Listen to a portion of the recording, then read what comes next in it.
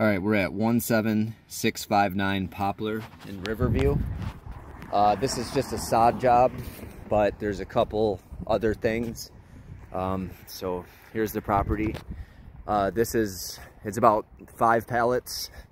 You don't got to worry about it though. New Lawn is delivering it. I got this open for 2 days, but with the delivery, you may be able to get it done in one. I guess we'll have to see.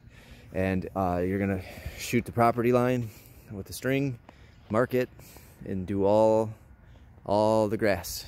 And you can bring in some topsoil, but this looks like the perfect job for the rhododendron to me. I don't know, you guys seem to not like that thing, but I could be wrong. Maybe you got a better way to do it. Also, we're gonna be bringing in some topsoil, and there's a portion in the back that we're doing.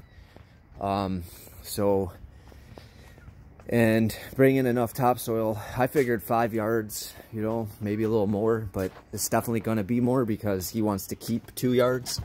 I have that written into the contract that he's keeping the leftover sod and he's keeping the dirt. And what we're going to be doing is sodding we're sodding the backyard, but not that backyard. And he wants the dirt, you know, they're gonna do it themselves, but it's to fill in this hole here, and they're gonna be grading this into here and then raising this with topsoil. So I figured a couple yards would be fine. So make sure you leave them a couple yards of dirt.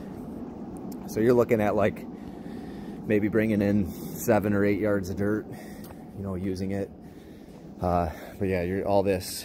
So, I mean, pretty straightforward. I don't know how much else I can explain. It's just sod. So, all right.